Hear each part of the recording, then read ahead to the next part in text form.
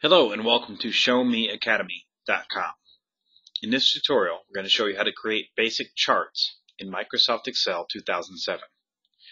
One of the most graphically appealing things that you can do with a spreadsheet is to create charts.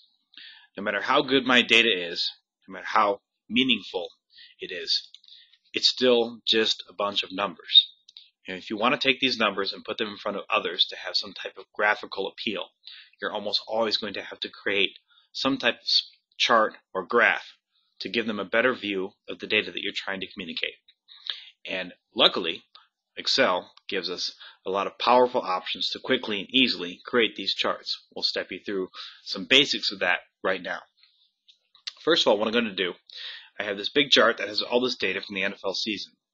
And I'm going to first select the data that I believe I want to have in my chart. So for example, I know I want to show the teams, so I'm going to select this column because this column has every one of the teams. Maybe I want to create a chart that just shows the number of third downs made by any particular team during the season. So that would be this column right here.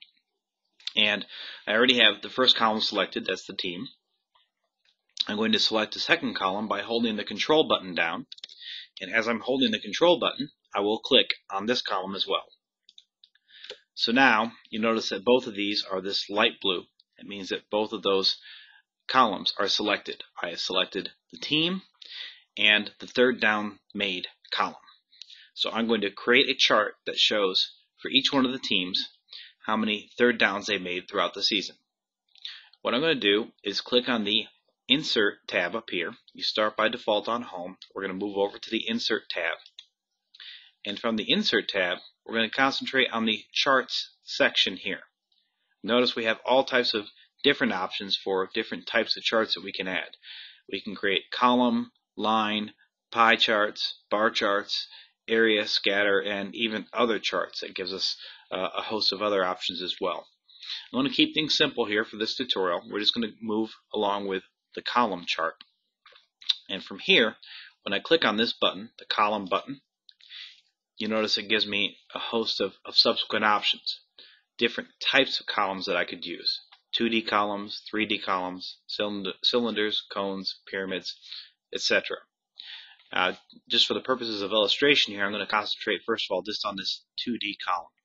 So I'm going to select this first option under 2D column.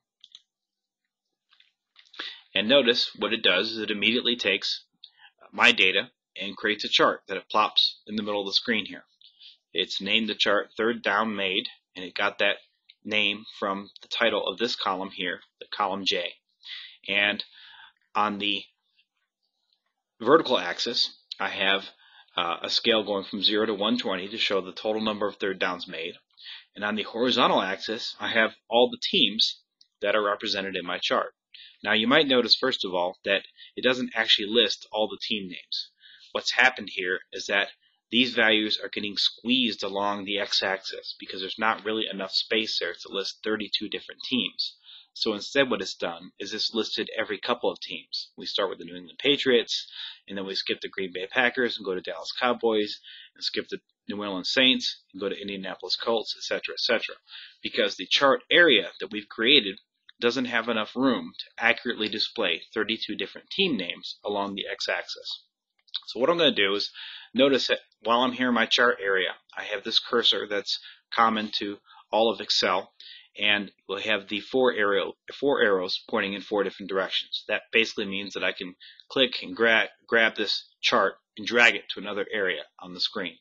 So I'm going to click on this with my left mouse button and hold it down and drag it up here into the upper left. And now once I do that, I'm going to go over here to these dots, these 4 dots here. That basically means that this is a handle here that I can use to drag this drag this chart out to the right. So when I mouse over that, notice my cursor changes to the 2 arrows pointing in either direction. And I'm going to left click on that handle and drag this over to the right. Oops, went a little far there. Let me grab that back. And now you'll see that when I look at this on my screen, I have enough area to display the full names of all 32 teams. Well, I have enough area at least to display them all in the x-axis. Now, of course, it still crunches some of them down. For example, this should say New England Patriots, but instead it just says New England ... because along the vertical axis, we don't have enough area to show all these team names. So again, I'm going to look here at my chart itself, and when I scroll over it, notice when I get down to the edge, I get to where my cursor changes to the up and down arrow. That basically means that I can now drag this chart down a little further, and as I do so, it gives me more space along the vertical axis for me to show all these team names. So now I've created this chart. This chart shows the third downs made for each one of the teams. I've created enough space to show each one of the teams along the x-axis here, the horizontal axis. And I've made it tall enough so that I can actually fit the entire name of each team in along that vertical axis. Now, of course, what I did is I took this chart and I plopped it right over the top of all my data, which may not necessarily be very convenient. So I'm going to select this chart and I'm going to cut it. I'm going to select Control X, and I'm going to scroll down here to the bottom of my data, and I'm going to hit Control V. When I do that, notice it takes my whole chart and plops it down basically at the end of my data. So it's still easier for me to see all the data up here, and I still have my complete chart down here. Now this chart is dynamic, meaning that it's dynamically tied to the data up here. If I change the data in this chart, it will change the chart itself. So for example, here we have New England Patriots, and you'll notice that when I mouse over it, it even gives me the exact value. During the season, they had 92 third downs made. But if I go up here and actually change this value to 392, I can go down and look at my chart and notice it's drastically changed my chart. Now the New England Patriots have this very high value, and every other value looks much smaller in comparison. It dynamically resized the entire chart in order to accommodate that new value that I had put in for the New England Patriots. If I go in and change this back, maybe I make it much smaller, I make it 22.